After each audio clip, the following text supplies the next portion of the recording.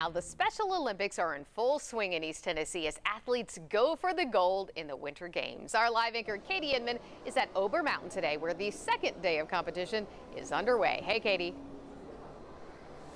Hey, Brittany. Yeah, 475 athletes for the Special Olympics are competing for that gold medal, and it's all happening right here at Ober Mountain in the Gatlinburg Convention Center. It's been a lot of fun to watch some of these athletes practice, do some of those practice rounds before the medal ceremonies tomorrow. And I want to introduce you to one of those athletes now. His name is Jeremy Frady.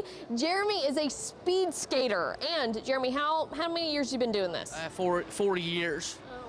Yeah. So what keeps you coming back to the Special Olympics? Where I can skate good and help everybody else and help assistants and stuff like that. And you said you're pretty good. It's not often that you lose, right? No, it's not. I try the best I can and to help them too, to be the best skater as they can be. Now, tell me, the Special Olympics, they are so fun. It gets a lot of people together. Plus, you get to compete. You love hockey. Of course, we see you wearing your Penguins gear here. But why should people come out to the Special Olympics and support?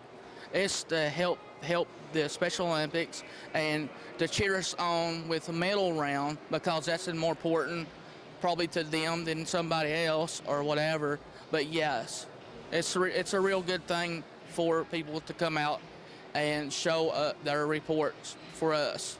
We really appreciate that. And we're going to be cheering you on tomorrow, Jeremy. He is competing in those medal rounds tomorrow. And so thank you to Jeremy for speaking to us about that. Coming up here in just